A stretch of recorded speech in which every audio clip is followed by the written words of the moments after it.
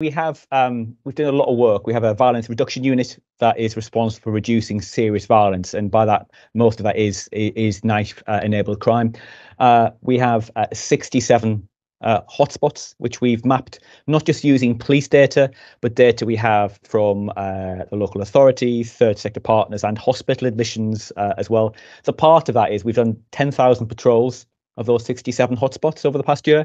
And part of that is being proactive and looking for those individuals who we do know carry knives, but also engage often with young people when we're out and about walking in those locations. We have a team of schools officers who work hand in hand with schools and the local authority to explain what the role of the police is, some of the dangers of carrying knives, but also explain how the police, for example, use stop and search as a tactic to keep people safe.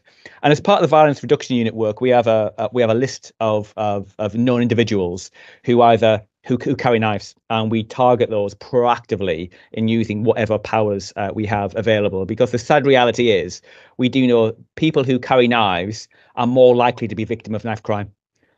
So carrying a knife does not make people safe, quite the reverse, actually. So the message we want to get across is people shouldn't carry knives in the first place. It makes them more vulnerable. And if they need help and support, please contact the police, and we can provide interventions to provide help, working with some of our third sector organisations around education and diversion.